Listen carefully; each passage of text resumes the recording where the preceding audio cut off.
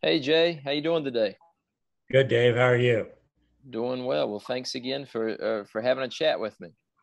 I enjoyed the first one, so let's try this one. Let's do it again. Okay, so the last time we spoke, we talked about you learning to play basketball as a kid and all that your dad did for you, and then we Yeah. talked about your Morgantown High career. Then we moved on to West Virginia University and some stories there.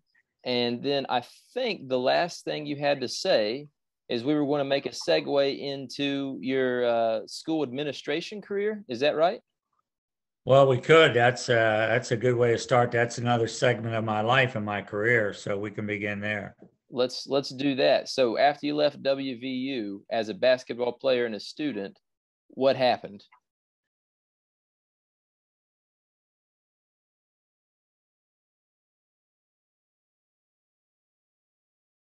Well, the assistant coach of West Virginia, George King, found sort of took a liking to me when I was in school.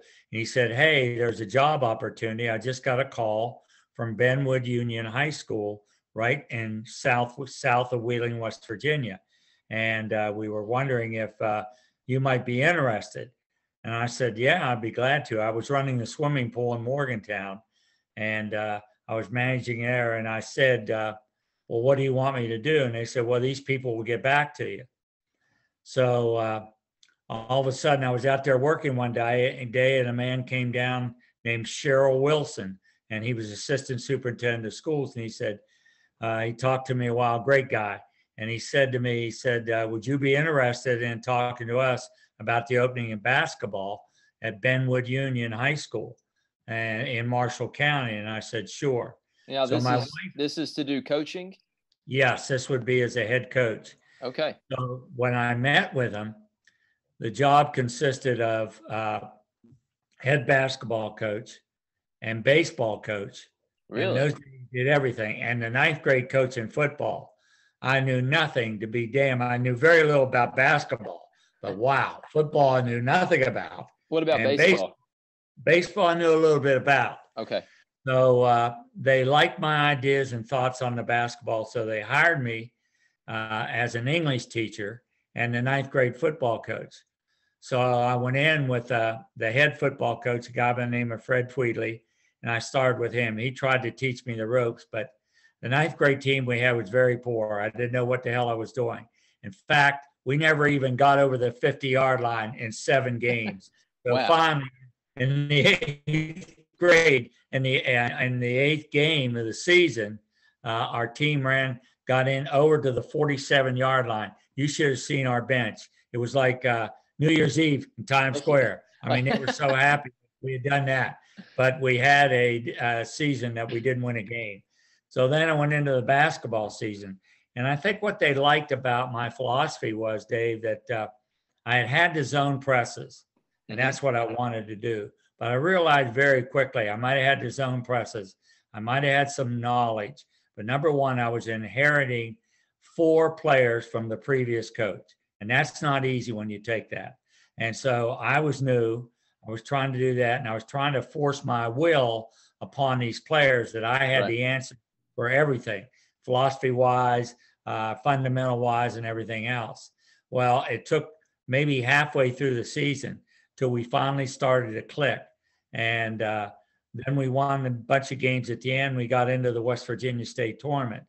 Well, there was a funny thing story that happened to me in the state tournament. We were playing in the regional championship, and I felt as a coach I was pretty, I'd say I was pretty erratic, and I thought I knew everything. So I thought we were getting bad calls. So when he came down the sideline one time, I'd had a couple of good arguments with him, but this was the last straw. I took my sport coat off and threw it over his head. And so that wasn't good. Not only did we lose the game, but I was suspended a couple games at the beginning Really? of the next season. Yeah. So And so go ahead. so when this happened and you immediately realized that you kind of stepped in it, what was the reaction from your players? Well, they loved it. There wasn't Sure. any Yeah. problem with that because they felt the same way I did. Yep. But I had one more incident before that. So this is what put the icing on the cake. We were playing a game against Triadelphia High School, a school outside of Wheeling. And again, I was erratic and thought I knew everything, and the officials were wrong, which I knew through my career in broadcasting. That's just not true. They're Right. just doing their job, and I'm trying to do mine. But we had beaten this team so bad, Dave, at home. So we go up to Triadelphia, and I've never seen these officials before. And it really was probably a hose job at its finest. They brought the officials in, and we were getting all calls against it. We spread out. We didn't even have anybody in the lane. They were calling us 3 seconds. So finally, in the third quarter, we were down about 15. So I came over and I said to our team, I said, here's what we're going to do. We're going to go into a 2-2 zone. And you, Mike Tribbett, I want you to come out. And I want you to guard that one official over there on the left-hand side. I want you to face guard him to start the whole fourth quarter. I want you to get in his face so he can't see anything. It's like you're guarding a man. And Mike was quick. And he said, okay. And I said, remember now, you're a junior and you want to play next year, you got to do this. So you had him guard the official? Yeah, I had him guard the official. And because I knew we were going to have a hard time. So the official was really struggling. So he hit me with one technical, thought that would settle it down. So Mike came over and said, what do you want me to do? I'm sort of liking this, coach. I said, well, let's just keep it up because we're down 17 now. So we came out on the floor, and boy, he was great. Nobody did it like him. I mean, he just got in that referee's face. Finally, it ended up in double technical, me out of the game, and once again suspended. So I was sort of a crazy man as a coach, and it just wasn't good for the game, and it certainly wasn't a good reflection on me. So those two things happened. Those are good stories. Sometimes great coaches do some crazy things, though. It has been known to happen.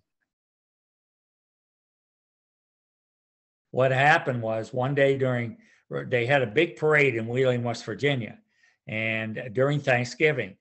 Well, our band director I knew pretty well, and his son was playing for me on the team. He came down to me one day and he said, Jay, I got a problem. I can't march in a parade, and our families here and everybody in the community wants to make sure that we're in the parade. So I said, well, how can I help you? And he said, well, I'd like to put some uniforms on some of your players. Now, all they need to do, I'll teach them how to line up in the parade, but I want them to go down in the parade, not play anything, just fake the instruments. He said, can I borrow about 20 of your guys? I said, if they'll do it, I'm all for it. So he talked to the players, I talked to the players, and we decided to do it. I'm telling you what, Dave, they were so good. I mean, one guy had drums, another guy had a trumpet, and that kid was like you to blowing his brains out. I mean, the way he was going down there, faking everything. And I mean, the people were cheering and yelling and loved us in the parade. And we marched about 70 that day. There was only about 45 in his band. He didn't have enough in his band to do it. But with our 25, the JV and the varsity team, they did a good job. We had a lot of fun that day. You guys were good entertainers. Oh, we must have been, because the people really liked it. Well, later when I told everybody what happened, they couldn't believe it. They said, my golly. And we had this one guy, Elijah Hill was his name. He was so good with that trumpet. You'd have thought that he was Marcellus. I mean, you thought he was Al Hurt. So good. The best fake trumpet player in all of West Virginia. Yeah. Yes, you're right. The best fake trumpet player. Yeah. He was. Nothing was coming out. The drum guy was good too. He was never hitting the drums, but you thought he was beating the heck out of them. How long did you coach in that particular school? Well, I was there until about 68. Okay. And Mr. Wilson, the guy that originally hired me out of Morgantown to start this, came to me one day and said, we're consolidating your school and 2 other schools into one school.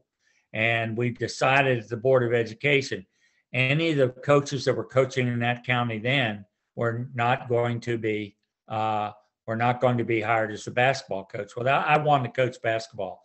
I was in love with the game. I had done it all my life. And so I appreciated him doing that. But he said, we want to give you the head baseball job. And I said, well, I had an incident the year before and on the baseball field when we were playing somebody. And I said, what about that incident? He said, oh, that was the funniest thing that ever happened. I said, are you sure? He said, yeah. He said, I was at that game when you did that. And what happened was the game was tied, and we had a little kid named Joey Tomlinson, and he hit a ball right up the gap, Dave, right between right and center field, rolled all the way to the fence. Good So he's spot. rounding first, hits second base. I wave him over. I'm coaching third. I wave him over to third. He comes into third, and he slides in, and the umpire from home plate comes up to third base to make the call. And he was a priest down at the parish in Moundsville. Uh-huh. So he comes up the third base line to make the call, and Joey Tomlinson slides into third, and he said, "You're out."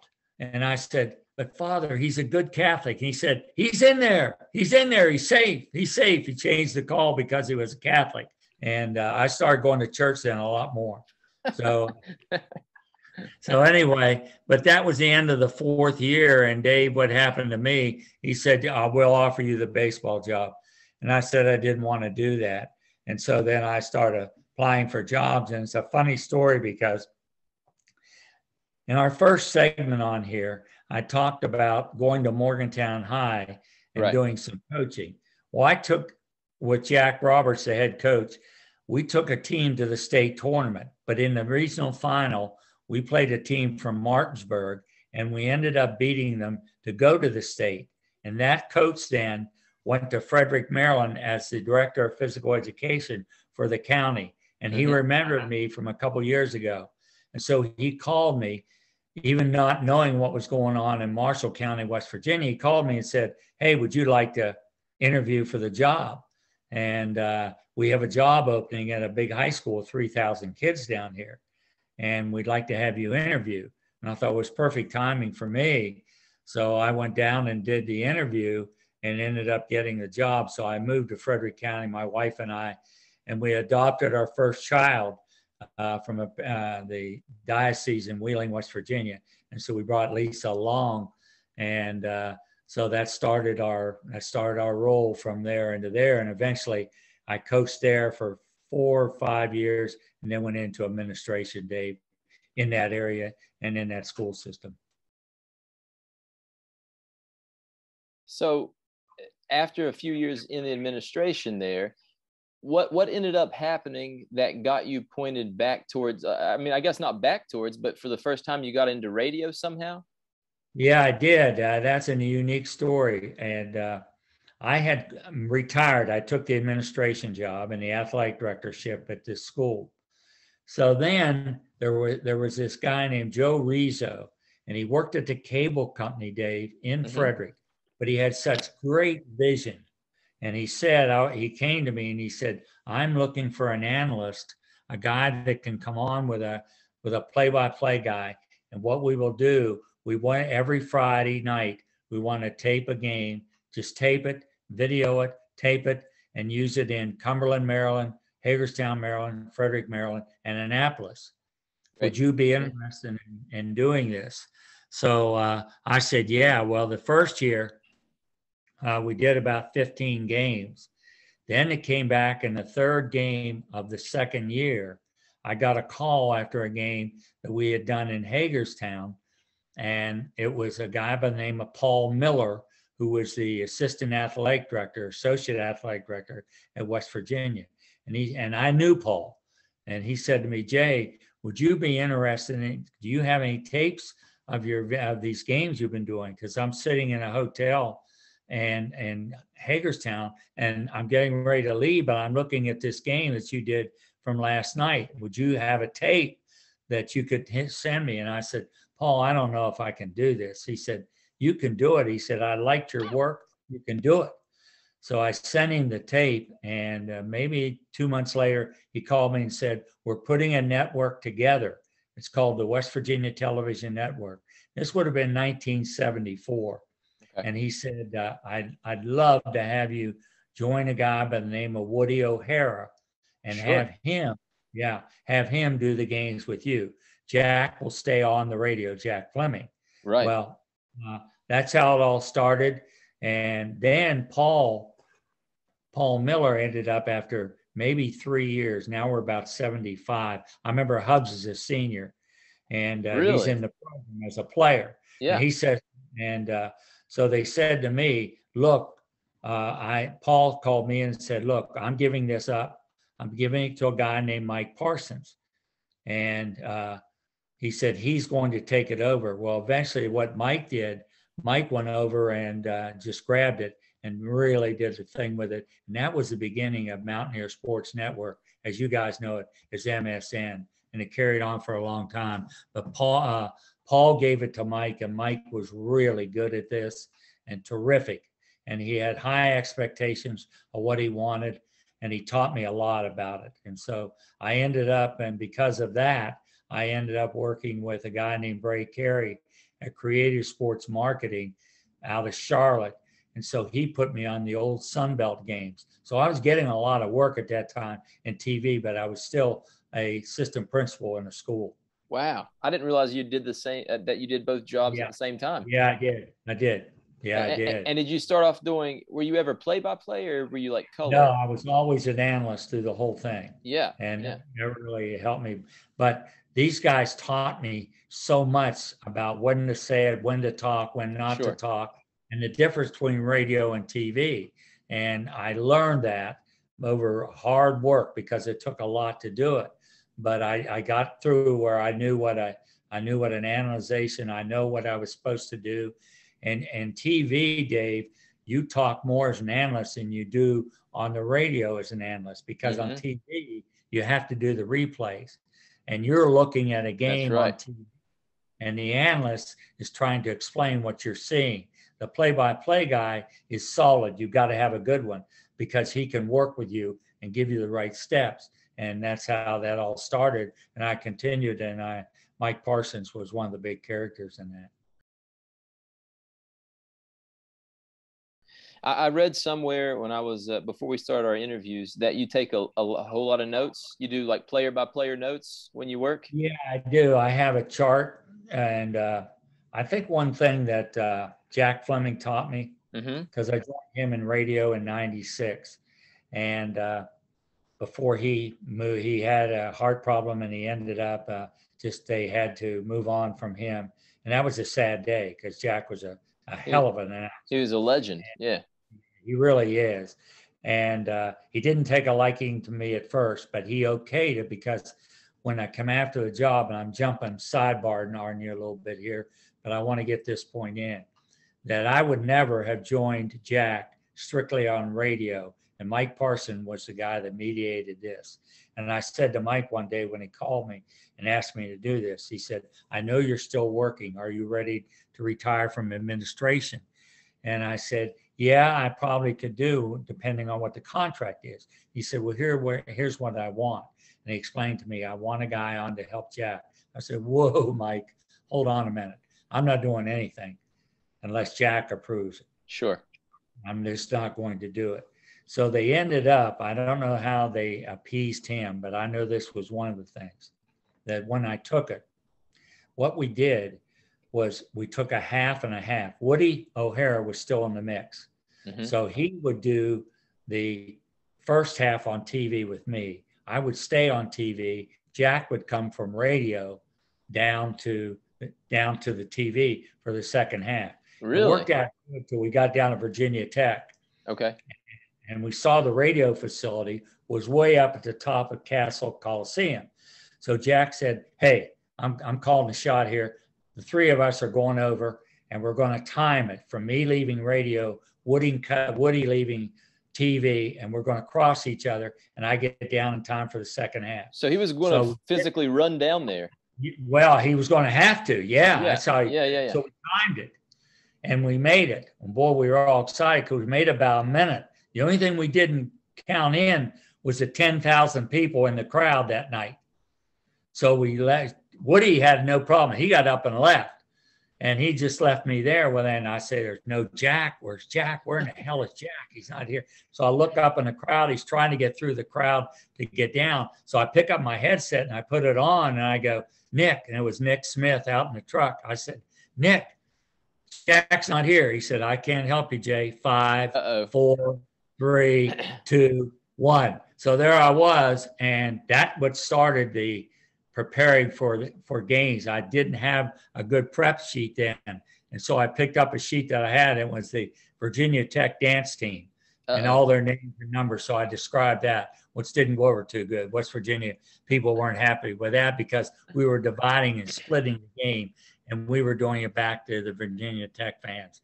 But that tempted me from that point. Then I knew that every time I had to have a sheet of every player and everything that was going on. So to this day, I still have a prep sheet. Nothing like learning on the air, right? That's right. Boy, Yeah, that's true. It's a little bit funny now, but it really wasn't fun. I was scared to death. I believe it. So this you had been calling Mountaineer games and doing television for a while, and then they brought you into work with Jack specifically.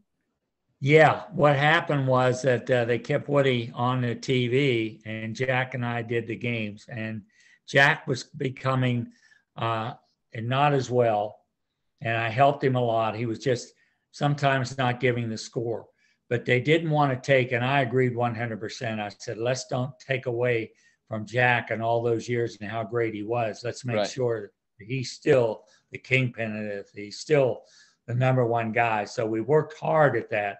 And Mike Parsons was very instrumental. And a guy named Dale Miller, who ran the network with all the stations in West Virginia. And he was the guy that really worked with Mike Parsons on this. And so we had it all happen. And eventually it led into Jack just giving it up and Tony coming on the scene. So when Jack Fleming was having some trouble with his health, you said, yeah, Tony Caridi stepped in. Well, that was a pretty unique thing. We were in New York in the Garden, and we were going to play Rhode Island on Saturday. And Friday night, Jack's blood pressure went very high, and it went up real high. Mm-hmm. So that it was impossible for him to work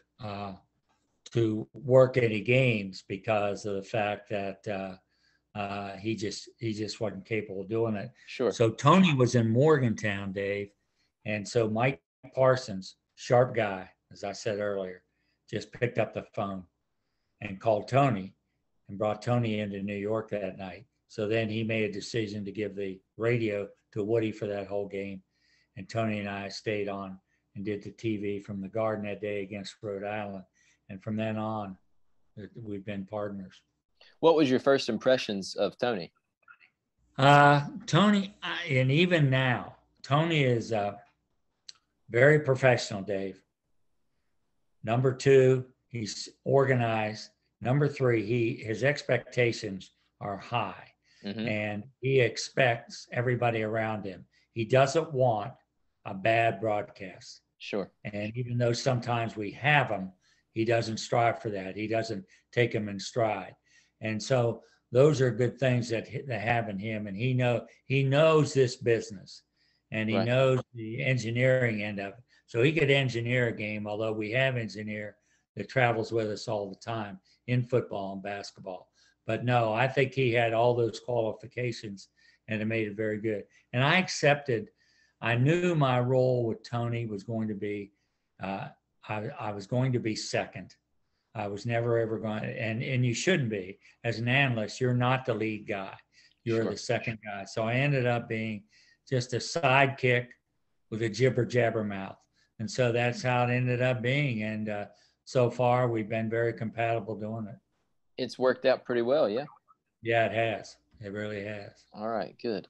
Well, I think with us transitioning into your years with Tony, that's a good place to stop for here and say goodbye. And then next time we'll pick it up and we'll get back into the John Beilein years, and then we'll start talking about some modern era Bob Huggins basketball.